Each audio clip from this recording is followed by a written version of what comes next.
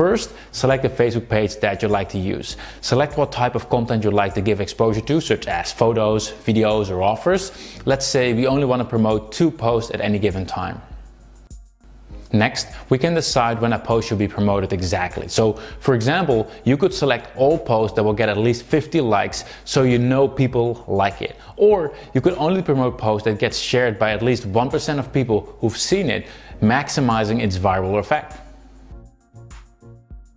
In the next step, you'll select your Facebook ads account and campaign, as well as what you'd like the campaign to be optimized for.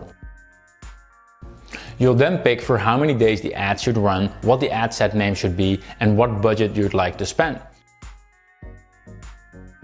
And obviously you're in full control of who's going to see your ad and what Facebook should optimize for.